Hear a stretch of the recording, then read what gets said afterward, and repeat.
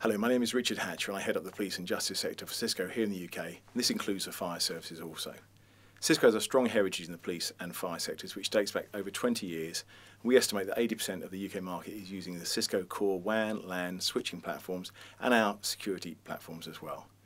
All of this has been made possible through the sales specialists in the team here at Cisco, working closely with the IT departments in the forces and of course with our partner community.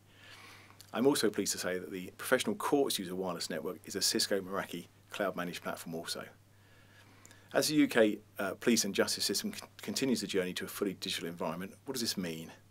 Much greater use of digital evidence, videos, images, notes, audio recordings being uploaded into digital case files by the police, case files then being transferred electronically for review by the CPS and the legal teams, and then being used directly in the courts. Of course, key people in a case are able to join via video to minimise travel costs, and with evidence always being available at the right place at the right time, helping to ensure that fewer cases are adjourned. So we really are heading to an era of a fully connected end-to-end digital justice system powered by Cisco. So what next? Security is key, so the use of the Cisco-powered network as a security sensor using our recent major investments in the security space, further extending Cisco industry-leading data centre platforms in the police and justice environment, finding better ways for our customers to procure and maintain their investments in Cisco using our enterprise licensing agreements and Cisco One models.